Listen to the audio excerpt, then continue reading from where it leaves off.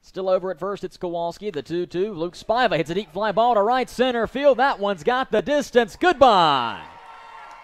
Luke Spiva with a 2-run home run for High Point-Thomasville. And HPT has tied the game up at 2 in the bottom of the third.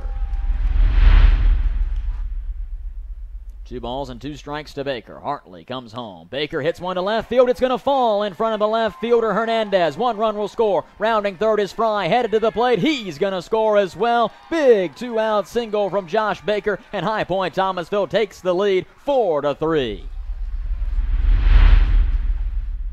Infield is way back. Shifted a bit to the right as well for Farr. 0-1 home. Farr hits a moonshot to right field. That's clearing the light tower. Goodbye. Austin Farr hits his 3rd home run in exhibition play, and the HiToms now lead it 6-3.